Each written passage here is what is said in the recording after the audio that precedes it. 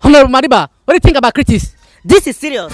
They are like referees. They are neither here nor there. They are like unofficial linesmen. Nobody is paying them. But some are not serious. If you listen to everything that critics are saying, you will not do anything with your life. That is how one of my cousins that is looking for a husband is now a Catholic nun. In fact, officially, she cannot marry. No matter what you do in this life, some people will criticize you. If you like die, they will say, why will you die on Monday? Monday that is a busy day. Why will you die on Monday if you are not a bad person? You are not serious. How can you be selling cigarettes and you are criticizing smokers? You are saying smokers are liable to die young. You are not serious. You are criticizing prostitutes. And now, just 2 weeks into the lockdown, you are saying how man go take survive. How man go take survive. Survivor kill your head. Only you. You are complaining that all your neighbors cannot cook. This one don't know how to put salt. This one don't know how to put pepper. I greet you, longer throat.